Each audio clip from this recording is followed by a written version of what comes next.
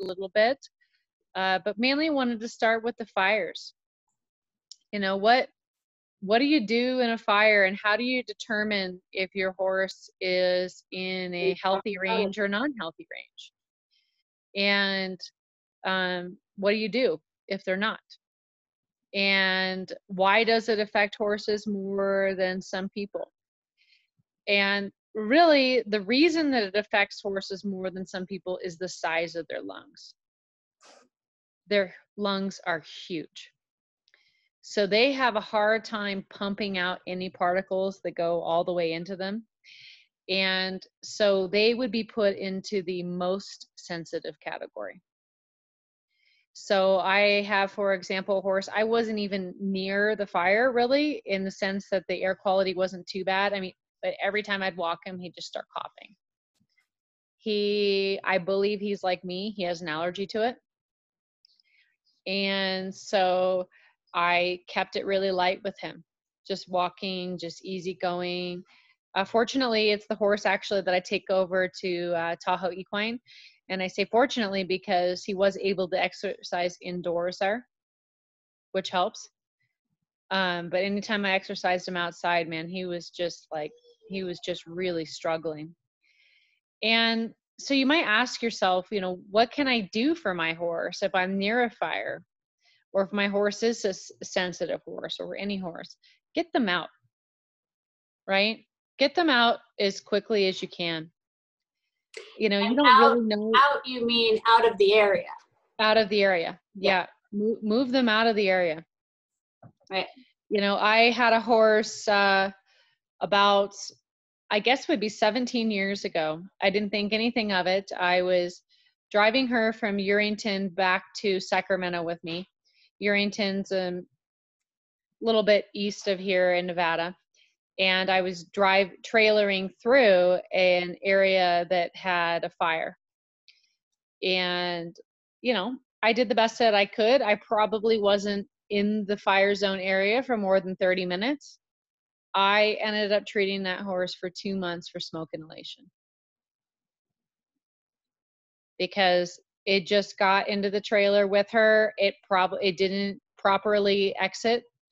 It's the only thing I can imagine. And fortunately, she wasn't left with any lasting lung damage, but it was 3 times a day medication, and just listening to that poor thing just cough and cough and cough. And she didn't come off the trailer coughing. It was like the next day. Mm-hmm. Right, that it all showed up. It is just not very good for them. And so don't expose your horses to it. If you need a trailer, go a different route. We all know that trailers can be rough on their lungs anyways, right? Because they don't have the best ventilation. This one, I had the window down, screen open, and it had vents in the back, pretty much what you could do. And it still wasn't enough for her. And so you really, really, really need to take care of that. There are some herbal supplements, breathing supplements that you can use out there. Fortunately for us, we didn't have to use an oxygenated mask for her. We had to treat her for pneumonia, though, essentially. Yeah. Is what she ended up with. And, so it was cough syrups constantly, trying to, get everything up. We were giving her expectorant, obviously not a suppressant, because we wanted to get the stuff up, have her cough it out. And anything we could do to help any sort of allergies that she might have, so she didn't have postnasal drip on top of that, is a big deal. Horses can end up as a roarer permanently. Mm-hmm. And you can hear it, actually. They literally roar. So it's not something to be taken lightly, their lungs. Another thing that a lot of people don't think about that can really damage their lungs is exercising in extreme cold. And so for example, at our barn, we never exercise under 15 degrees. And one of the reasons is that the warm air comes in through the cold air comes in, and it can crystallize in their lungs. Like I said, they're really big.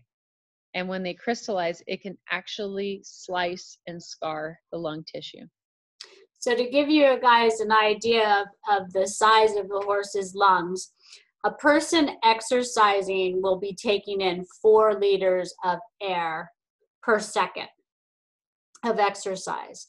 A horse takes in the average of 64 to 72 liters of air per second when they're exerting themselves. So when you think about that and you think about that cold air crystallizing, bringing that much in, that's where you get the problem, as well as with the fires, you know, and that smoke, there's soot, there's carbon monoxide, there's all, depending on what's burning, will determine the actual hard physical particles that are in the air that we and them are inhaling. So if you're exercising your horse after a fire, or, you know, if your area is smoky, or even think about those horses in a fire that are trying to get to safety, like we had, last week? Was it last week? Yeah. It seems longer than that, huh? Right. They were running to get out of the way. Well, they're inhaling 64 to 70, actually it's 79 liters of air per second, and all of that polluted air. So I really feel for our wild ones that were out in the midst of that. We had pictures, some of the photographers taking pictures of those guys out there running in that smoke. And, you know, we're never going to know how many of them are actually making it, how many of them out there actually have pneumonia or COPD because of it. So I'm sorry, I just wanted to interrupt that so people I can think get an that's great. idea of the size, the capacity that they take in. No, I think that's great. And it's just, you know, it's a really important thing for people to understand. I know so many people don't know about the cold portion of that. And so, you know, we'll just, you know, maybe if it's been a long period of time, we'll take them out and we'll walk them. Maybe do a light trot or something like that. But it's not worth permanent problems. I've heard of horses with permanent problems because of it. And it's just not worth it. Every state has an air pollution website that you can go to. Sorry, that's my 2-year-old. And you can type in your zip code, and it will tell you what groups shouldn't be exercising that day. And it'll tell you what time of day they think it's going to be worse or better. I know when we had the rim fire here several years ago, and I was in Yosemite, and our ash was really bad. Our air quality was horrible. We used that quite frequently to go, okay, we're going to have this window. It's going to be better in this window because the wind's going to shift and send it the other direction. Hurry up, get everybody out. So that's something that I would really recommend that you guys do, because you wouldn't be, sometimes you have no idea what areas are going to get the smoke, right? I mean, here we had the fire right here for several days, and evidently Hawthorne and Lyon County had the worst of the smoke. And they're not close to here. They're almost 2 hours from here. That's where it happened to settle. And so using those websites and using the professionals out there will really, really kind of give you an advantage on making a good decision on what you should do. I mean, granted, they don't know everything, but it is certainly helpful. And, you know, it's also just good common sense. If, you know, if UC Davis has a really nice article on smoke and horses and what to watch out for and what to do. And, you know, they kind of say the rule of thumb is if you look out and you see a layer of smoke, neither you nor your horse should be out there exercising. You know, they're out there living in it. That's one thing. But to get out there and really inflate those lungs, it's probably not necessary. You know, when you have horses that are stall confined and they don't do well on being confined for too long, well, then that's where listening, referring to that channel that Kristen was talking about would be really benefit, so that you can get them out there for whatever little moment to get some exercise and keep them minimally exposed to all that soot. Now, one of the things that we've noticed in our arena, and there's no scientific proof behind this, okay, is if we turn a sprinkler on in there, we can literally see the air clear up. And I'm assuming it's because it makes the air particles heavier Mm-hmm. and probably kind of acts like a rain. Mm-hmm. So you might think about, I don't know, if misters would help, something along those lines. It makes sense to me that it would. Mm-hmm. But that during that year of the rim fire, we had a sprinkler going on in our arena almost all day. And it really seemed to help. We rode around the outside of it, but the air just looked, like you were talking about, clearer in there. And our arena, if people haven't seen it, it's three-sided. One side's open. The side that's open doesn't get a lot of direct airflow inside. But I thought that that was a really interesting, point that we had. Mm-hmm. I could walk around inside the arena and not get like ash on my glasses. But if I went in the barn, walked from one end barn to the other, I would have soot on my glasses. Interesting. Yeah. So I don't know Yeah. if that has to do with anything. I mean, well, when you watch the sprinklers go, like it's reflecting in the sunlight, you can see those mist rising. Right. So when you have a covered arena, three-sided like you've got, and that sprinkler's going, it's going to rise. That would make sense. That's a great thing to know. Yeah. I've also had some really good luck with the Hilton Herbs, their respiratory, supplement. I think that's a great one. I've had some horses with allergies and not necessarily smoke problems or cold, but it just helps with lung support. Yeah. Great Cindy, for heaves. what? It's great for heaves. Yeah. Yeah. I actually have used Hilton Herbs forever. And I have a horse here who gets heaves, and I give him that during this time of the year, and it settles it right down. And what's neat about the Hilton Herbs is that they're actually the herbs. And most horses that I've fed several different kinds of their blends, and I have always been able to just offer it to my horses, as long as they don't go, like they want to smell it or breathe out on it, and it all goes, they'll normally just eat it right out of my hands. So what were you going to ask me? You're going to ask me something. Oh, yeah. Do you know anything about any essential oils, Cindy, that's good for? I like to use the peppermint and the eucalyptus, which are really good. Cypress is another good one for the lungs. Okay. And thyme. That's one I haven't heard much about. Cypress. Yeah. That's interesting. Thyme. Those are all really good ones. I like all of them. So you can use that. You can take a drop of oil and just rub it right, let them smell it in each nostril for as long as they want. Be sure that you cover the glass tip, because sometimes they'll want to eat it, especially if you're offering peppermint. Let them smell it in each nostril, and then put a little bit on your hand, like 2 or 3 drops, rub your hands together, and then rub it right down the middle of their in between their nostrils, so they can continue to inhale that. It goes up into their olfactory bulb and down into their lungs, and just helps support healthy lungs. That's a great one. Probably works faster than the herbs, but the herbs are going to work pretty darn fast. Right. So both of those on hand, just to help support any horse through any kind of challenging air quality days, or in the wintertime if they're seeming like they're a little bit labored in breathing. We could talk a little bit about just horse respiratory health. Like, when your horse is not in trouble and it's happy and healthy, watch it standing in its stall or its pasture, and watch the flanks and count the respiratory, the breaths that it takes in and out. The average adult horse takes anywhere between 8 to 24, depending on the horse, the age, how healthy their lungs are. And then if you get familiar with what's normal, then you'll notice when it's not normal. And also, you know, how much do their flanks go in and out?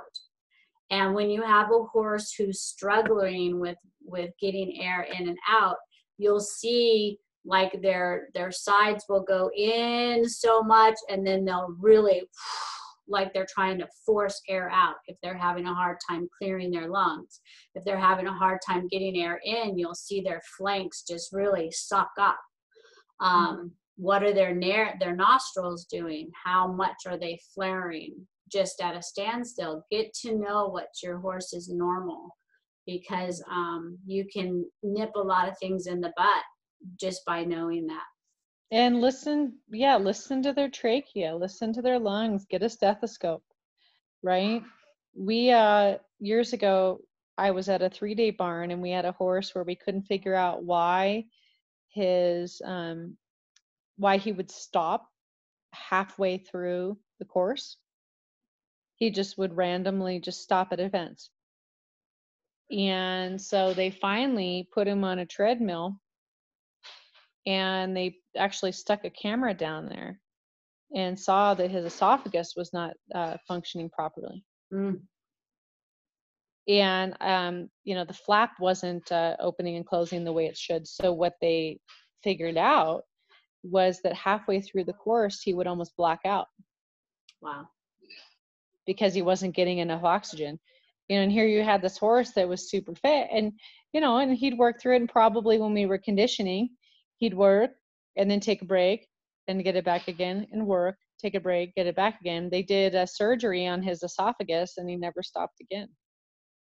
Poor little guy. I know. That's another thing to know about when you're exercising your horses. When you work them, you know, have a good workout, and you are resting them, you're walking, cooling them off, or you're done cooling them off and you're just resting. Their respiratory rate should be anywhere from 80 to 120. But you should see that decrease back down to normal within 30 minutes.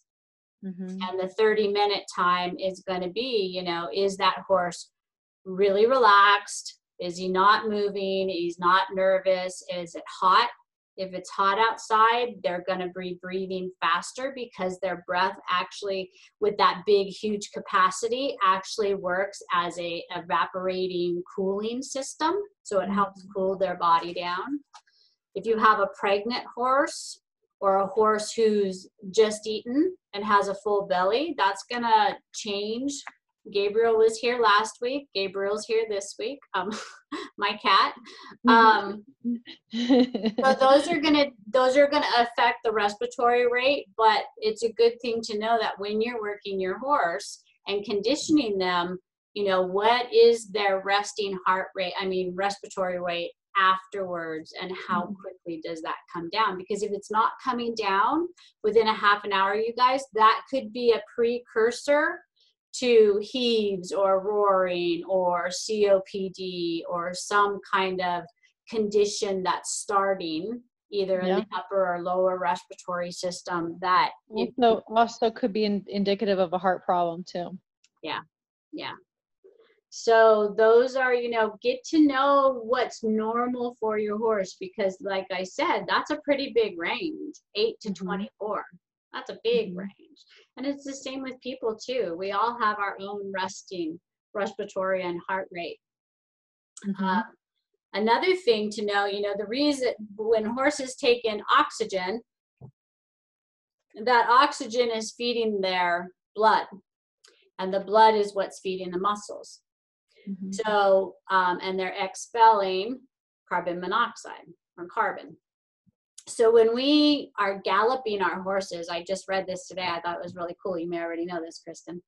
But when you're galloping your horses, their respiratory rate actually goes to 1 breath per stride. Oh, yeah, that's cool. Yeah. So when you're running them fast, they are not being able to take in as much air in that 1 breath per stride. So if it's gone, if you gallop them for too long, and it made me think about horses on the racetrack. And while you'll start seeing capillary breaks and they'll start bleeding out their nose or other areas, when they're at that one breath per stride and they're going super fast, they're more like, and their nostrils are flaring up so they can get as much air in. But if you think about, they're used to taking 64 to 79 liters and they're at that gallop for too long, they're actually depriving their blood of the oxygen needed. And where that oxygen is going is to the constricted muscles. So it's feeding their muscles, and when they're not getting enough oxygen into the blood, they're depriving the muscles of the blood and oxygen, and that's where you get muscle breakdown and you have a whole nother problem. So I thought that was pretty interesting to know. You know they're breathing faster, Right. but Right. I didn't really start thinking of the magnitude until you start thinking, okay, when they're exercising, 64 to 79 liters of air per second. And then when you think about their gallop, how fast those feet are going, and each stride is a breath, it's like, holy moly, it's amazing that they can run that fast. And it explains why it'd be damaging to them to run that hard and smoke, right? Because that's why they can't clear their lungs every time. Yep. Right? Yeah. They're only filling part of it. And they're filling it with debris, and soot and all that pollutant. So yeah, it's a fun little fact. And, we don't often think about our horse's respiratory system. You're seeing so many horses these days with COPD. I had a friend when I lived in Truckee. She had a big Frisian that spent, I'd say when I met her, she was 17 years old, and she had spent all of but 4 years in the Bay Area, in the Gilroy area, where there's lots of fires. And she developed COPD. And so she wanted to bring her up to Truckee, because they now lived in Truckee, and she wanted to bring her to Truckee so that she could live out the rest of her life. And so we went down there and met with the vet, and, because moving a horse is another thing people to think about. If you have a horse that has a heart or a respiratory issue, and you are going from lower elevation to higher elevation where the air is thinner, you can put your horse into a crisis. You can put people into crisis, or dogs into crisis, any living animal. So we had to really be careful moving that horse from Gilroy to Truckee, and we had to keep pulling over and checking her respiratory, because she did have an asthmatic inhaler that we would use. And son of a gun, if we didn't run into a fire in Auburn. God, of course. So we had to pull over, because she really started making a lot of noise in that trailer, and we had to pull over and give her inhaler. But we couldn't sit and wait for too long, because we were in the smoke. So we had to give her an inhaler, drive out of the smoke, pull over again, and watch her and give her an inhaler. That's when I learned about the cypress and the thyme and oregano. That's another one that's good for the upper respiratory. And so, yeah, she had COPD from chronic exposure to smoke. So, just good stuff to know. And it's something that people don't pay enough attention to. I know we've talked about it. I'll see things online, don't exercise your horses in this, but not everybody knows all the different situations, right? Yeah. Along the same lines, that's another reason why, if you can help it, you don't want to close up your horse trailer all the way up. You want airflow. Right. Same thing goes with your barns. The more airflow, the better. I had somebody a couple years ago, they just didn't know. They're like, well, why don't you just close up your barn in the fire? I'm like, no, I need to let the air move. It's worse if it doesn't. Right. So airflow is your friend. Mm-hmm. especially with those big lungs, you know. And then there's the other things, like if you have a horse who has heaves, you know, my little guy out here, when it starts getting really, really hot and then the wind picks up a lot, that's when he'll start coughing. I actually have 2 of them out here that'll start coughing, and that's when I get my Hilton herbs and just start them for a week worth of every morning, give them a handful. If they're still kind of acting up in the evening, I give them another handful. I will, they both, and this is an interesting thing, because they will tell you, veterinarians will tell you that if you have a horse that has respiratory issues, shavings are not good for them. And if you have to use shavings, mist them down to break down the dust, and to soak your hay because of the dust particles. Well, these 2 horses will literally take their hay and go over, and they'll take big mouthfuls of it and go over and drop it in the water trough. And then they'll eat their hay out of the water trough. And, you know, my husband gets so frustrated because it dirties the water trough. And you actually see how dirty the hay really is by the time they're done. But they will go back and get, so at this time of the year, when I see one of them take a mouthful over and dump it in the water, I will just start feeding them right next to their water trough. And they will pick it up, put it in there, let it sit, eat it, pick up more. And I just thought that was pretty fascinating that they know that. Yeah, they instinctually know that. So dust is really hard on them, especially if you suspect that they might have a lung issue. Always, always contact your veterinarian if you're all of a sudden noticing that your horse seems to be getting short of breath, doing things that they didn't used to get short of breath on, or if you can hear them, or if their nose is, you know, really flaring and their sides are really going in and out when they haven't really been doing much. You know, call your vet and have them take a look at them. Have them help you. Yeah. Yeah, there's another thing that some people use when they're doing 3-day venting is flare strips.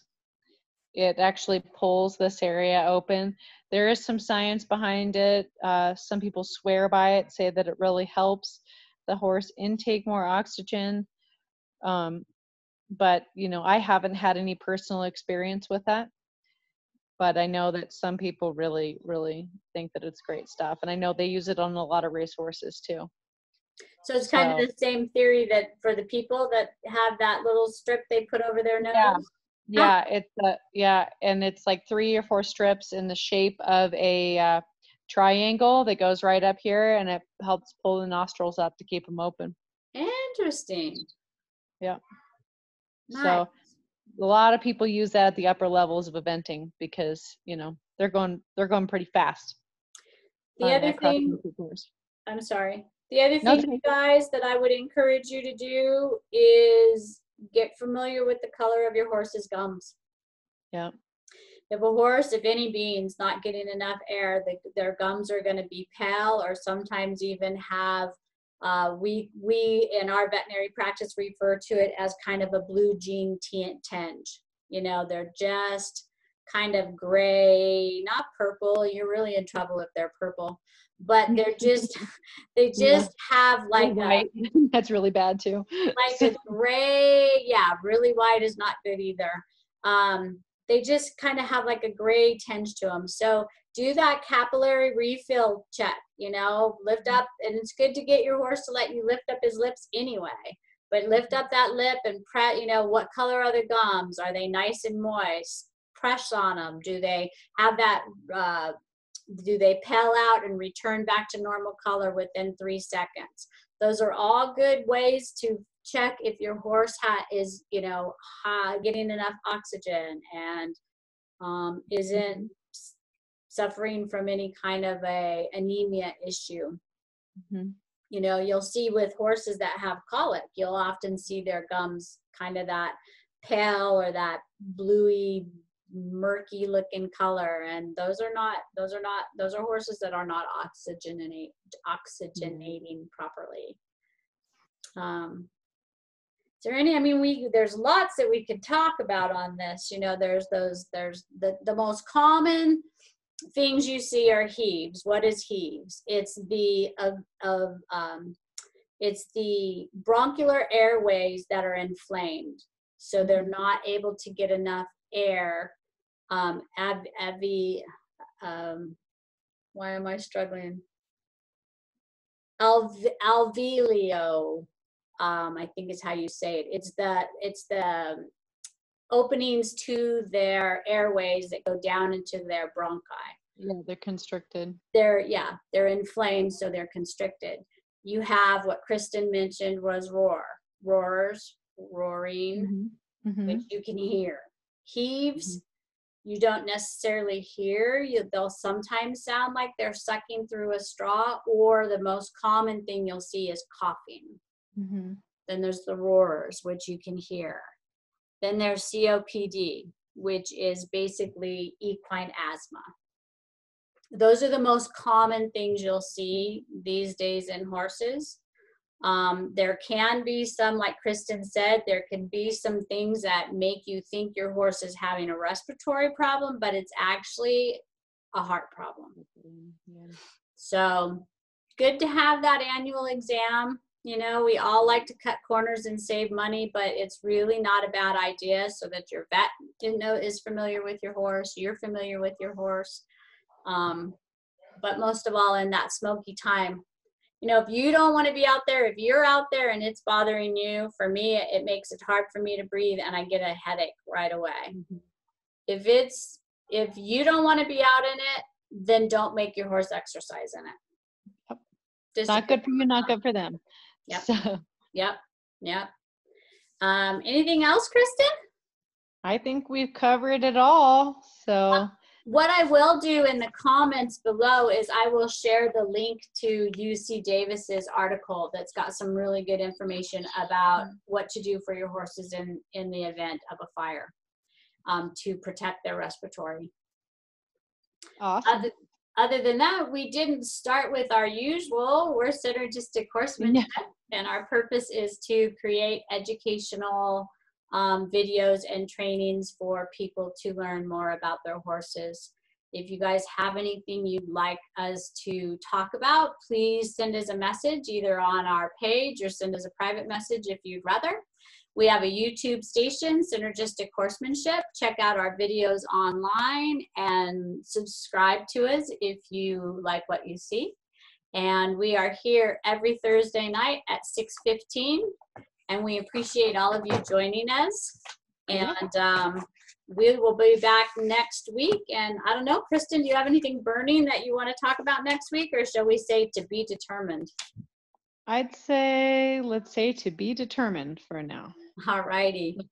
Okay, you guys, thanks for joining us. We will talk to you next week. That sounds good. We'll talk to you next week, guys. All right, bye-bye. Bye.